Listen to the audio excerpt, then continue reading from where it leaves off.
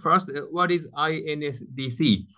Well, INSDC stands for International Nucleotide Sequence Database Collaboration. And you can check the legal or formal definition of INSDC at this website, www.insdc.org. It consists of 3 institutes. One is us, DDBJ in Japan, and another is NCBI, National Center for Biotechnology Information in the United States under NIH, National Institute of Health. And the last node is ENA, European Nucleotide Archive at EBI, European Bioinformatics Institute. So this is the collaboration between 3 bioinformatics institutes. And INTC has been well known for its management of nucleotide sequence information in collaboration with academic journals.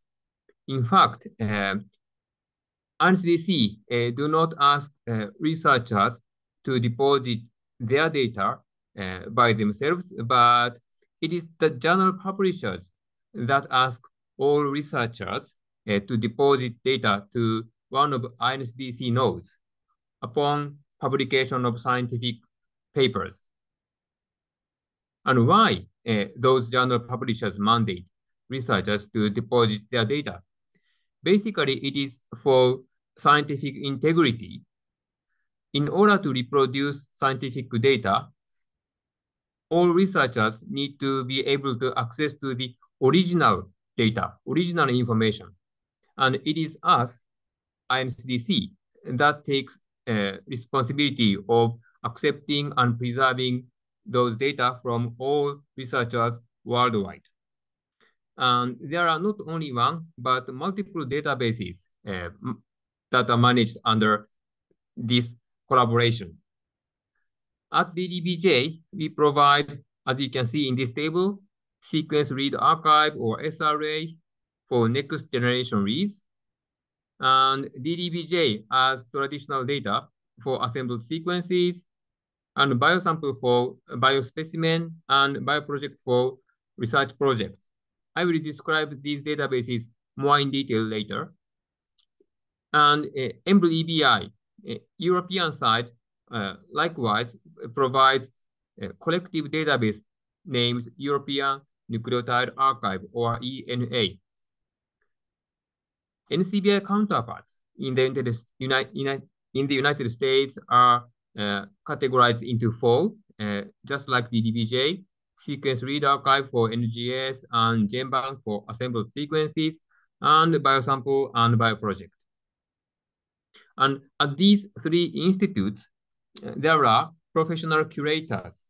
Those curators communicate with all researchers worldwide to guide their submission, raw and basic data, to use standardized format and language upon submission.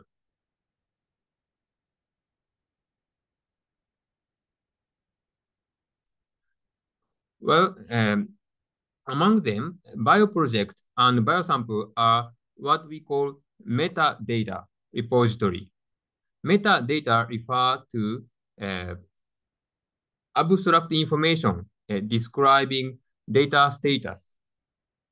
And bioproject, as I said, describes research project details, such as the funding information or aim of the research, and research members, project members.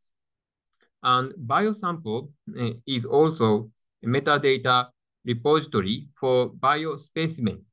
For each biosample you use, for example, extracted DNA or extracted RNA, for each sample, you need to register its metadata in the biosample database. So the number of biosample connected to one bioproject can be very many. For example, in a recent large-scale research project, there can be thousands of or even more biosample information connected to one big bioproject. And these databases bioproject, and biosample are very important in terms of Convention on Biological Diversity, because these are the very metadata that describe sampling information or bioresource information. For example, where those resources are collected and when. And actually, since the last year, INSDC mandates such record information, sampling time and geolocation in biosample records. And we will demand this information in the future for all data submission.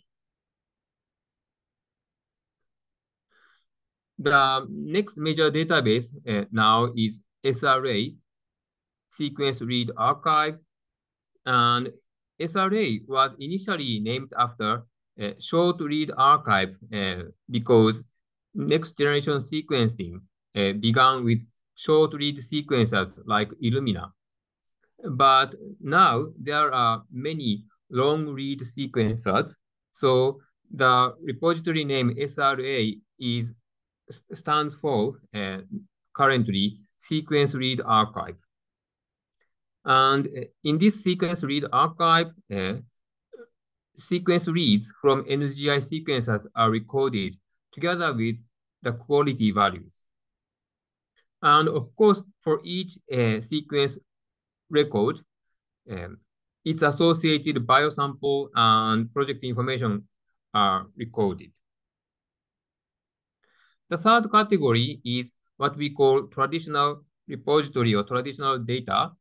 And at DDBJ, the database itself is named DDBJ. And at NCBI, it's called GenBank. And at EBI, it is called ENA. And these repositories receive annotated sequences. Annotation indicates, for example, where the exons and introns are, or what kind of amino acid sequences are translated. And such details are coordinatedly registered, described and registered at one of these repositories. In other words, if you want to submit your own data, you can deposit at any node. You can access to the United States, Europe, or Japan, whichever you want, and we share all submitted sequences.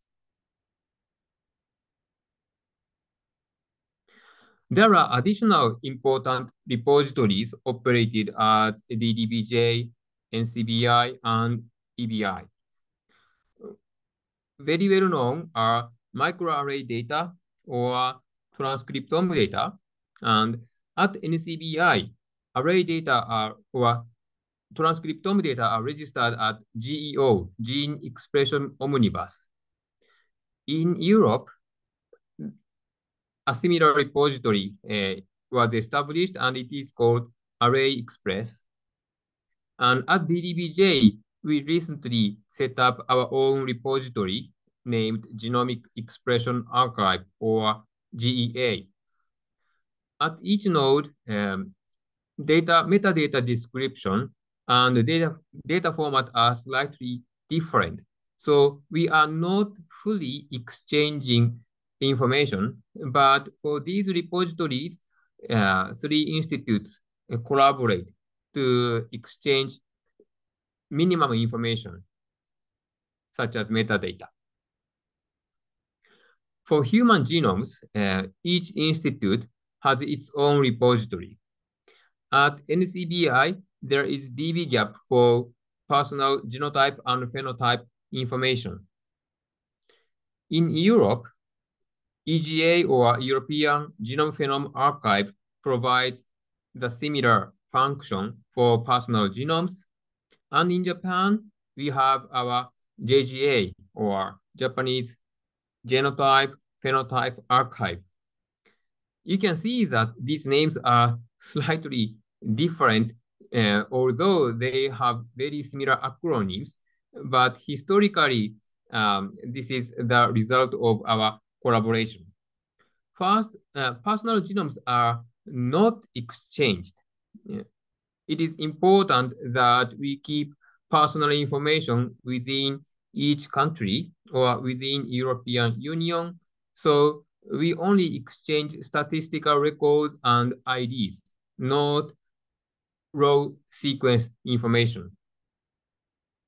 And from such personal genomes, by comparing each genome with a reference genome, we can identify single nucleotide polymorphisms and also structural variations in each genomes.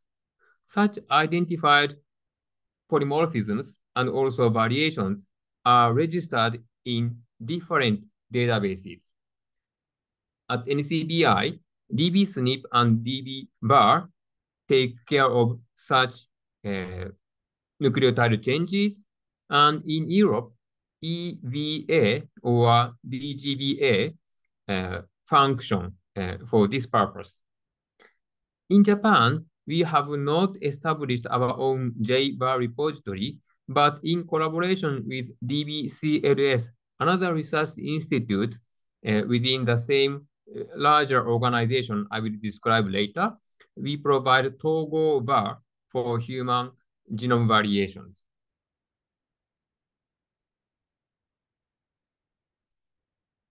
Altogether, these data, we exchange metadata for these databases and for what we call international collaboration as INSDC. And this collaboration has been how?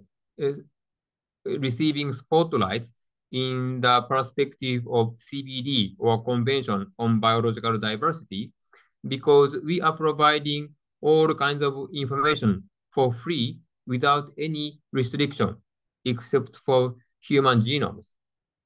And currently, we provide more than 200 million annotated sequences, and altogether, in the sum of 3 institutes, we host 10 to 15 million users worldwide. And of course, these users can use our resources for free without any login or registration. For this easiness of access, we support more than 99.5% of downstream sequence databases. And those downstream databases are now called secondary databases. The cumulative open access data content at INSDC, and the cumulative sum of what we share exceeds 20 petabytes now. So we are exchanging updates of these 20 petabytes regularly every day between 3 institutes.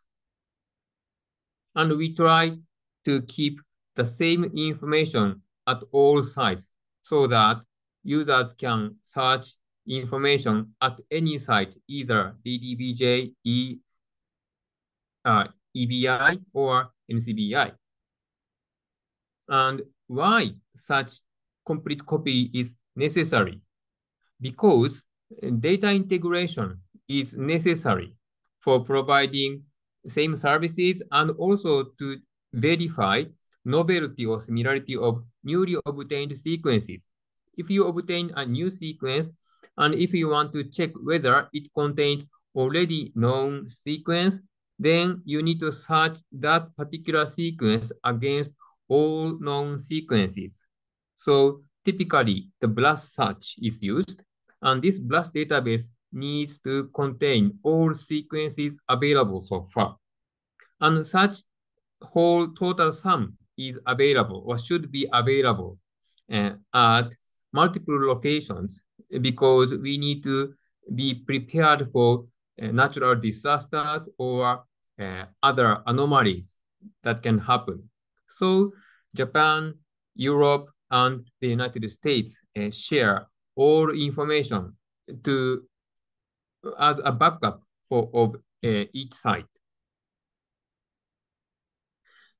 This global coordination is ever expanding, and actually, INSDC nodes communicate with external data repositories.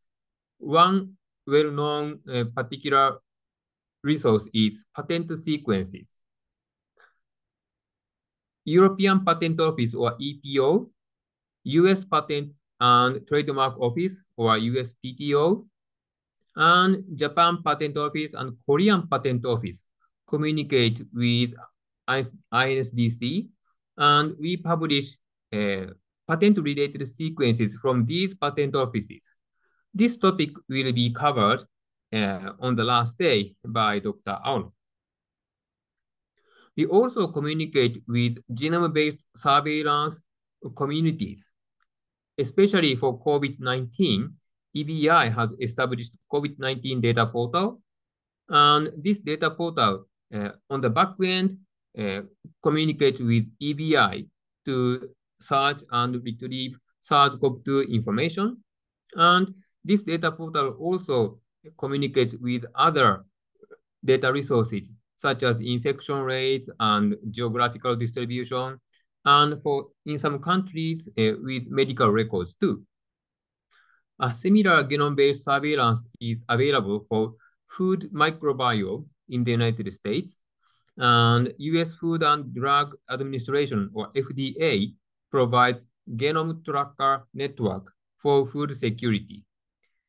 Within this genome tracker framework, all kinds of microbial genomes from food are registered, and this information is traced back in case of any food insecurity or some kind of risk, some kind of accidents. Similar genome tracking is now established for lifelong stress information in Europe. Please visit this early cause website to check what kind of lifelong information is stored and made available to the public. So INSDC is collaborating with multiple other communities to establish DNA and RNA sequence standards, and also capacity building. We also have regular meetings with developing large countries like China and India. Recently, upon the request to join INSDC, we are rapidly changing. As I said, we now mandate sampling time and geolocation information to collaborate or to conform to the CBD requirement. And also, we are set to expand our collaboration beyond the United States and Europe and Japan. Specifically, we regularly communicate with China, Korea, and India.